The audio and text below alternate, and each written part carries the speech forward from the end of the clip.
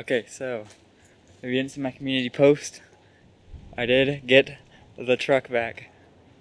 We did get the truck back, boys. That's so freaking sick, dude. So happy to have the truck back, finally. Like, I did clean it out when I got home, so it is very, very clean, as you can see. So, let me get my hand around. Like, look how clean this is. Like, bruh. It's so clean. So clean.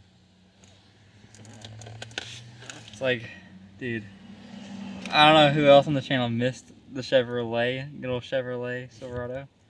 I sure did, dude. Like, I missed the tiny little screen, the garbage speakers, but blasting country music, it's different, you know? And the most important part, the V8. Like all the other cars we've had, even our rental's pretty sick. I mean, our rental, if you haven't seen, it's a 2022 Chrysler Pacifica.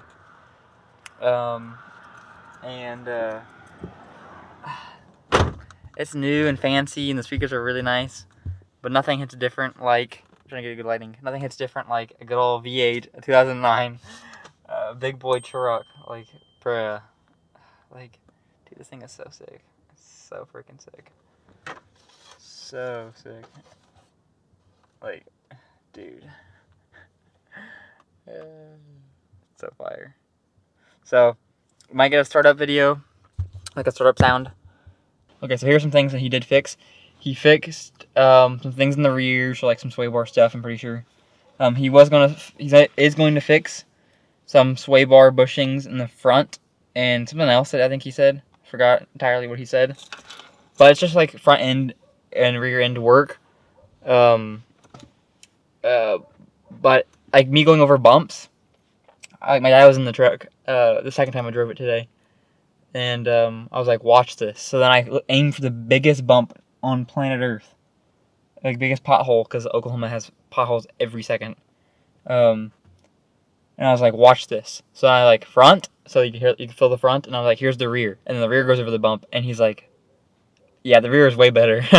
So because we wanted our truck ASAP, so we got the rear end work done and the transmission work done. We only paid for a little bit of the rear and the transmission, obviously, because that's what we're going in mainly for, is the transmission stuff. And then while he was looking at the truck, the day of, so like we dropped it off with him the day of, so he came and looked at it, and he was like, I can get it like fixed and all that.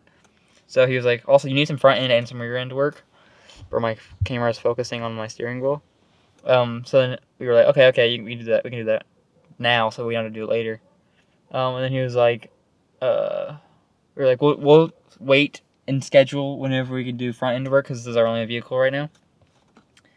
And we could go a couple months until we needed to change those bushings out, because they're not terrible.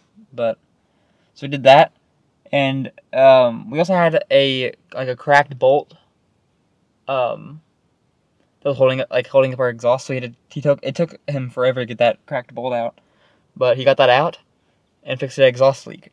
So, bro, it sounds, I don't know if I'm tripping and I just haven't heard it in a while, but it sounds good, dog. It sounds real good. Like me driving it, dude. The shifts are crazy. Like, here in a second, I'm gonna play a video of what it sounded like, and you can probably could see a little bit of camera motion whenever it would shift before versus now. Because I did take a video of like how it sounded. I was like, who is that walking their dog? Someone's always walking their dog out here.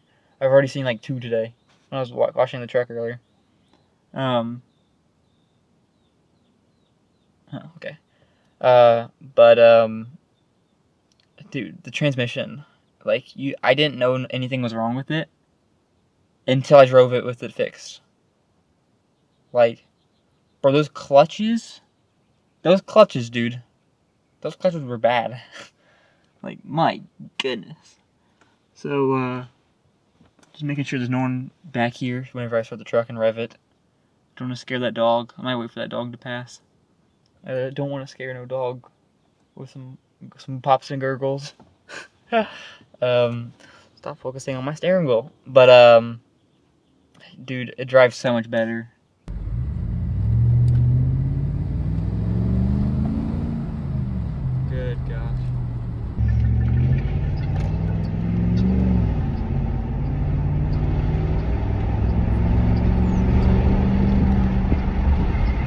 Oh my gosh.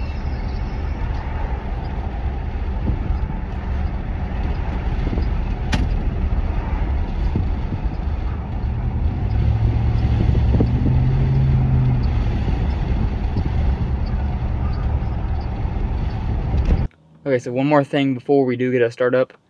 So the transmission broke. If you saw my video, it broke on Christmas Eve, which is very unfortunate. Stop focusing on the steering wheel.